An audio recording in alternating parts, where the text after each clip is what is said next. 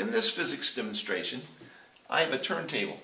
The turntable can rotate in a circle about its axis, and clamped down to the turntable is a wooden 2x4, and secured to the wooden 2x4 are two glass jars.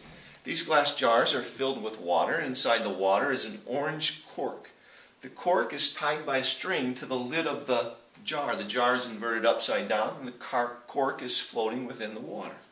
What I'm going to do is spin this turntable. When I do, the jars and the water and the cork inside the jars are going to begin to move in a circle. What we know about objects moving in circles is they experience an inward force and an inwards acceleration.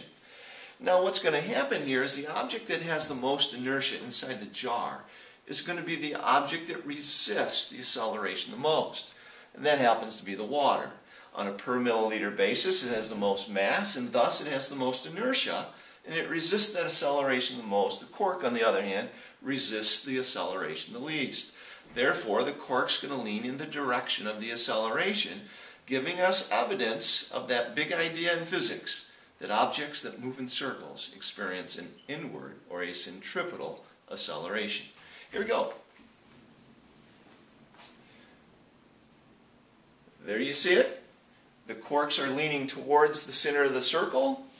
The water is resisting that acceleration the most. The cork resists the least. You have inwards acceleration as evidenced by that inwards lean of the cork.